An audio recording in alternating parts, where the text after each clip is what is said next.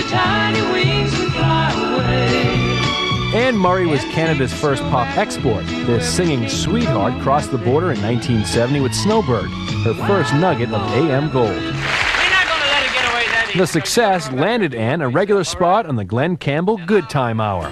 Even though we ain't got money, I'm so in love with you, honey. In 1973, Anne struck again. Her cover of Loggins and Messina's Danny song went top 10.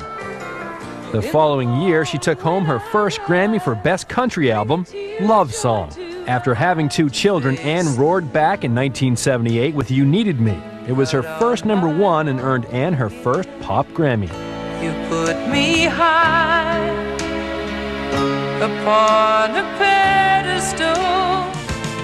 Anne spent the next 20 years scoring hits on the pop and country charts. She was also a TV regular, appearing on over 40 Canadian specials and more than 30 American shows, including It's the Muppet Show with our very special guest star, Anne Murray. Oh, Anne Murray, 15 seconds of curtain, Miss Murray. Thanks, Scooter. Say, is skateboarding allowed in the theater? Nope, strictly forbidden for some dumb reason, though I don't know why. I just remembered the reason. So where is Anne Murray now? When she's not on the links indulging her favorite pastime, you might find her on stage, singing with her daughter Dawn for a cause. I want you to tell me why you walked out on me. In 1999, Anne went public with Dawn's struggle with anorexia. Sheena's Place, a Toronto Centre for Eating Disorders, approached her for help.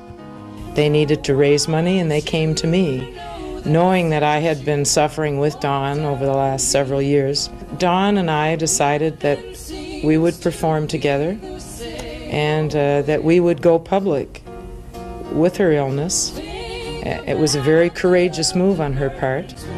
Anne's also helping her hometown of Spring Hill, Nova Scotia. In 1989, she opened the Anne Murray Centre. It's a non-profit organization. People come to see gold records and awards that normally people would not get a chance to see. We've come a long way, loving all we knew. All this do-gooding hasn't slowed down Anne's career. In 1999, she released her 32nd record, a collection of inspirational tunes called What a Wonderful World.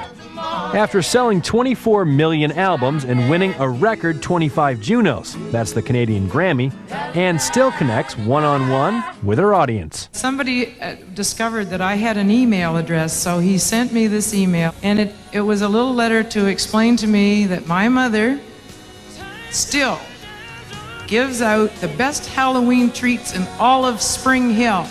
You know what she was giving out this year? Pictures of me, you got it!